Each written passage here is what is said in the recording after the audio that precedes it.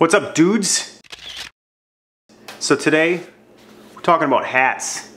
Not because anyone really wants to talk about hats, but at the end of the day they get super nasty and dirty, and if you don't want to hear about how dirty and nasty your hat looks because it has sweat rings in it, it starts to yellow. This one in particular yellows because it's white, but I like to wear it when I'm working outside, and sometimes when I work outside or do stuff, you start to sweat. Sweat makes yellow rings. I want to get those out, and what I've learned is that this really works well for it. So laundry stain remover.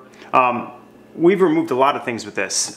Ketchup, wine, it really does work extremely well. So it says on it removes wine, grass, blood, okay, well, grease, dirt. So it does remove a lot of that. We've done that for sweatshirts, t-shirts, jeans, things like that. So if you get any grease stains on your jeans, give this a shot as well. So, but let me show you what we're gonna do to actually make your hat look new again. And a lot of people throw these in washing machines, but the problem that you get when you throw them in washing machines is they get crushed down. And when they do that, it ends up ruining, or your brim ends up being like this. So you look kind of like a goof. And so then you pretty much just ruin your hat. This is all hand cleaning it. So you're gonna use this to hand clean it. You're gonna use a toothbrush just to scrub a little bit. Make sure it's a soft bristle toothbrush. Don't scrub super hard to make it, you know, fraying your hat and things like that. And then basically you can use a towel to do this, or you can use a bowl, but really you want to keep the form of your hat. So we're gonna actually clean it, and then we're gonna use one of my wife's mixing bowls. It happens to be pretty close to the size of my head. I don't know. So here we go. Gonna use Rescue Laundry. So I'm gonna do the outside, and I'm soaking it pretty good because it's pretty nasty. And this does have it has a scent to it. So, you know, it has a little bit of a scent to it, so if you are very sensitive to scents, but I will tell you that my hat smells a lot nastier than what this does. So I'm gonna get the brim really good, because the brim's got a little bit of yellowing on it too. And like I said, this is a white hat, so if you can clean a white hat with this, you can clean any other color, because the white's really gonna show the yellow staining inside. So now that I really got everything sprayed in there really good, using the Tide Rescue, I'm just gonna use my little toothbrush here and just work it in.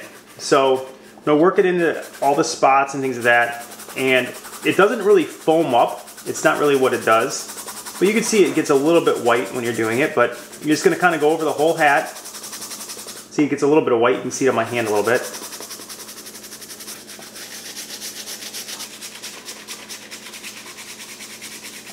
Okay, so I gave it a really good scrub, and now I'm just gonna spray a little bit more on there, the bad spots and the outside.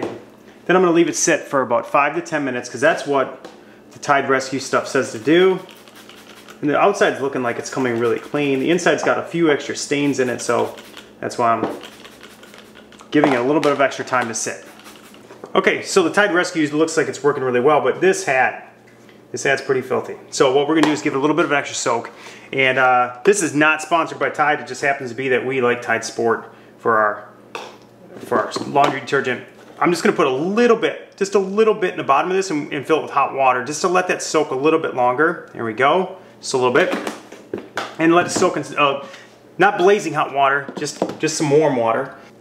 All right, so we got it in some pretty warm water. It's not blazing hot. We don't wanna shrink it or do anything crazy to it. But we're gonna let that hat soak in there. We're gonna make sure it's completely submerged. You know, I flipped it upside down to get water on the inside of it, completely submerged. I might have to do a couple hats, because my wife pointed out that a couple of them are nasty. So we're gonna let this soak, and then we'll come back and we'll show you how it worked. Okay guys, so the extra soaked worked great. You can see the hat is bright white again. All the little stains that you saw on the rim of it and at the front of it are all gone.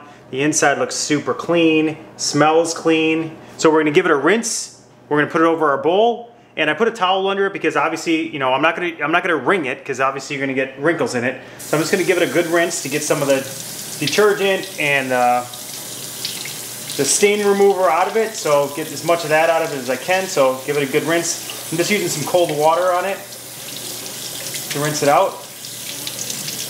Yeah, you can see, look at how, you can even see all the stains from the outside are perfectly removed. This hat's ready for the It's prime time as soon as it dries, so I'm just gonna let that kind of, give it kind of a little bit of a, just a little squeeze at the bottom and just get some of the excess water, give it kind of a shake. Don't make too big of a mess, you'll get in trouble. And you can see it's pretty wet yet, but just gonna stretch it over the bowl. That'll help keep its form. You can see that bowl works perfect. You can, if you have hat, you know, the hat ones that you can use as well, you have plastic hat ones, but you can see it's gonna get water there, so I put a towel under it, so you're not gonna get water running on your floor. So that's it. Subscribe to our channel. That's how you clean those dirty hats, get those sweat rings out of it, and that sort of thing. Subscribe to our channel. Give us a thumbs up. Super thanks is always welcome, and you'll also enjoy that it doesn't smell anymore. So that's it. Thanks.